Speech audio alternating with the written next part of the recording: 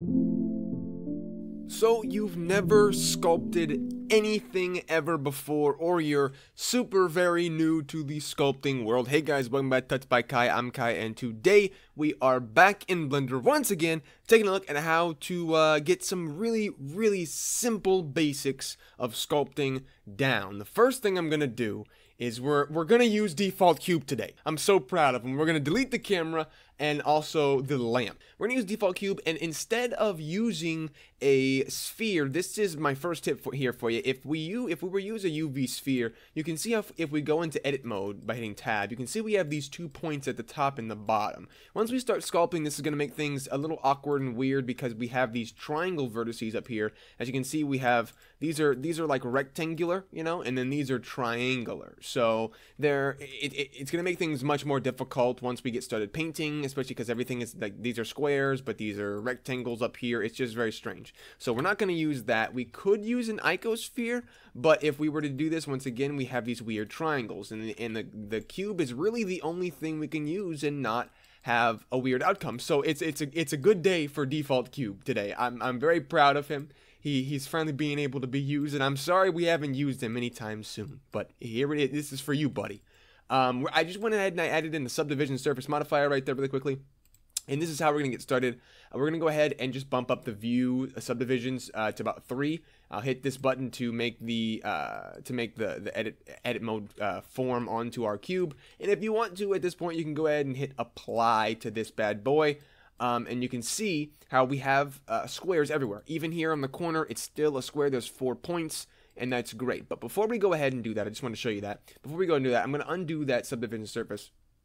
And what I want to do now is we'll set up our sculpting. So I'm at 5.1 on my numpad. In this right-hand side panel, I want to turn off the grid because that bothers me in display.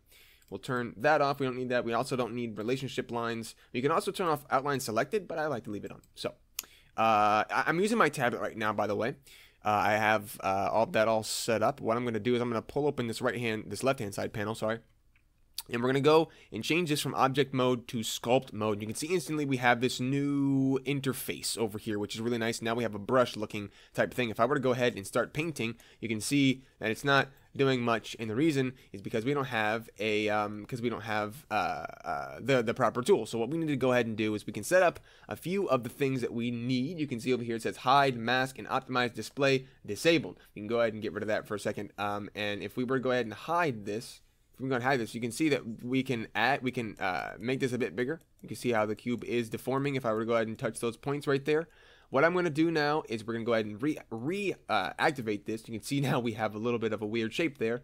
And I can hit apply to this. Now, so once we start sculpting now, you can see it's actually making a difference. There's things happening, which is what we need. So you can go ahead and subdivide this as many times as you want to. We can actually go ahead and add that subdivision surface back. We can bump it up to like 5. I don't recommend going too high because then your computer might take a little bit of a toll. But 5 is probably a pretty good, probably a pretty good level just to get in there and just start, you know, screwing around with some stuff. But I think the best thing we need to, the thing we need to do right now is we need to decide what we're trying to do first of all. So usually people's most favored brush is the clay brush instead of the sculpt draw. People love to use the, where is it, right somewhere around here, the clay brush, the clay strips brush, sorry. You can see the difference it has between, if I go ahead and turn off symmetry, the difference it has between the regular is that we have these nice strips we can go ahead and layer on top of each other, which build up, and then we can smooth that out later on. And then of course we have the sculpt draw, which kind of does that, which is much more different than the clay strips. You can see why it's favored instead of the sculpt draw. So one of my numpads going back into the front facing view, go back to clay strips. We can start painting. I want to go ahead and turn back on symmetry lock on the X, so now it mirrors on both sides. You can see how we now have this really cool thing going on here. I think what we're going to do is the first thing I want to go ahead and pull down a jaw for a face. We'll just grab this, and this is going to be just a little bit of a basics video, just so you don't look, so this process doesn't look too insane when you first open it up. We have a couple of different tools here. If you take a look at this, we have blob, clay strips, crease, fill, deepen, flatten, grab, inflate, and these pretty much all do exactly what they show here. They're pretty useful, but the ones you're probably going to use most is, of course, clay strips, crease, and pinch. and then smooth, maybe grab like I'm doing right now. We can go ahead and grab this little edge right there and just pull that down, something like that maybe. And what we can do, let's go ahead and turn that down. Maybe we can turn auto smooth up a little bit. We can just go ahead and pull some of these faces and vertices down, something like this, just to grab a quick chin. Something like that. Yeah, sure. Back to one of my my numpad, we can pull the sides of the face in as well. Maybe we're creating like an alien dude. So if you go and hit 3, you can see now we have a little bit better of a facial shape, I suppose. Just getting down the basics here. Maybe I want the top of his head to come up a little bit. Something like that, maybe? Yeah, sure. Okay.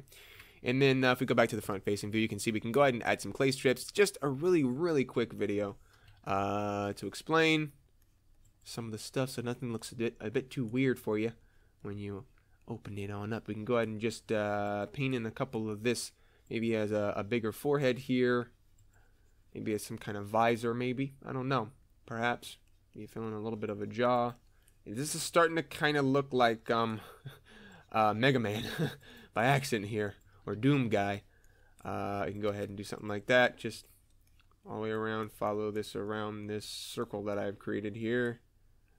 Around the back, maybe there. Maybe we have this this opening for a neck. Yeah. All right. Well, that looks like it's pretty good. You can see we have quite a bit of roughness here. And I'll do more in-depth sculpting tutorials in the future. But today, like I said, I just wanted to point it out because we've never done anything with sculpting before here in Blender. So just wanted to do a really simple, quick thing. Get something up for you guys about sculpting.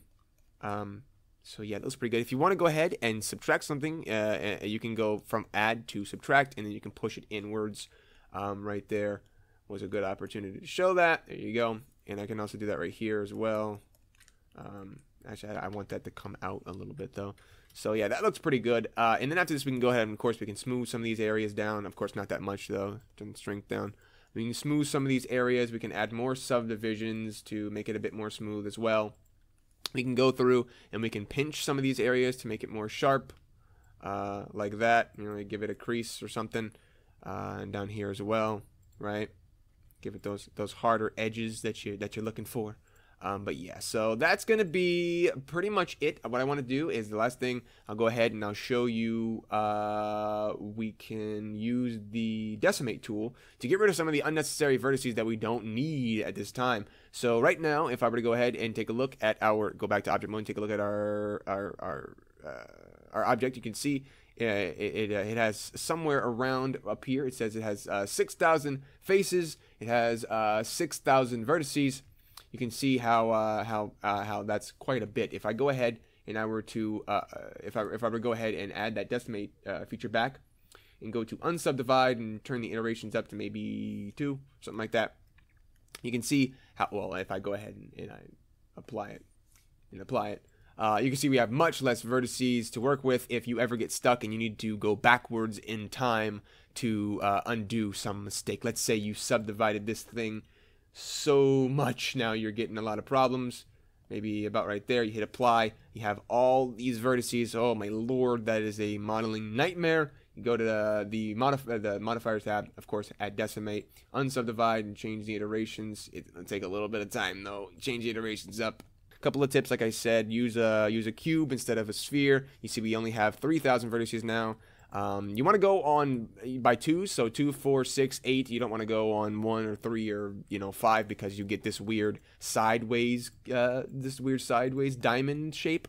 But yeah, so I'm gonna be doing some modeling and rigging videos very soon. So stay on the lookout for those. I'll see you guys in the next tutorial. But until then, bye bye.